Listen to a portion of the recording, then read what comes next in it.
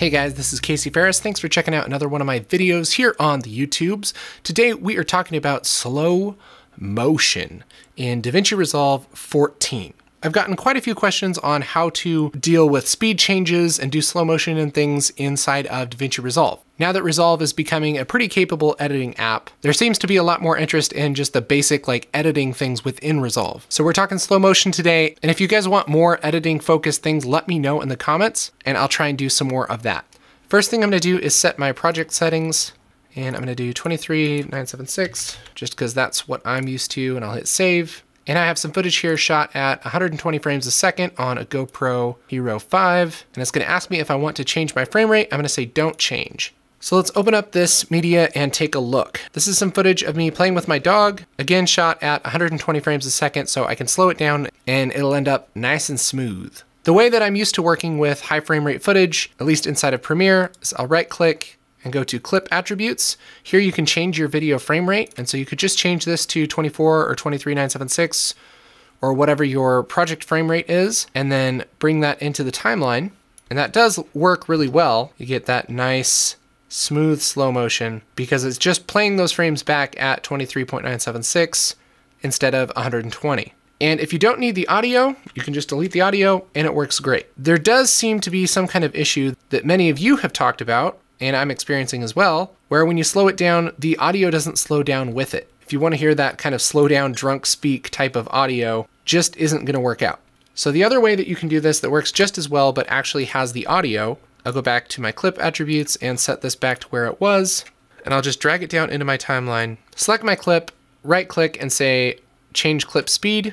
And for the speed, I'll hit 20% because that ends up doing pretty much the same thing as slowing it down to 24 frames a second. I'll also unclick pitch correction because it sounds super weird if you don't, and I'll hit change. Now I can just drag these clips out and voila, we have our slow motion with our slow audio alongside. So yeah, that way of doing things actually works really great. Now let's say I want to do a speed ramp. Maybe the dog comes around the corner really fast and then slows down and then comes back this way really fast. I can do that a few ways, but how I like to do it is just drag this down to the timeline in full speed and kind of start to edit it, something like this. So the dog goes all the way around, perfect.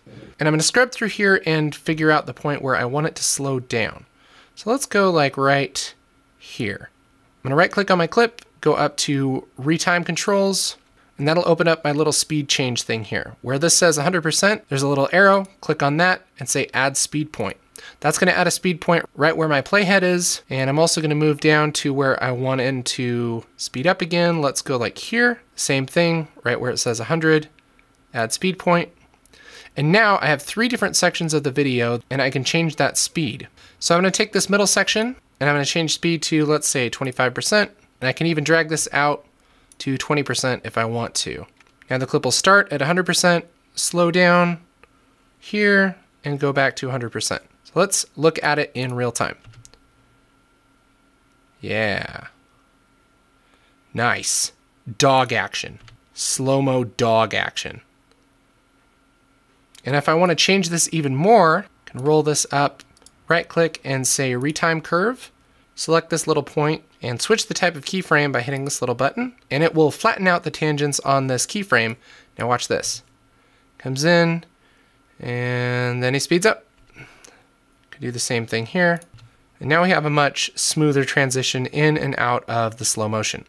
So yeah, there's some basics of slow motion and speed ramping inside of DaVinci Resolve. Pretty darn powerful controls for this. I'm actually really impressed. So hope you guys like this. If you have any questions or comments, leave them in the comments below. If you like this, hit like. And for more videos on DaVinci Resolve, color grading, post-production in general, make sure to hit that subscribe button. My name again is Casey Ferris. I will catch you next time.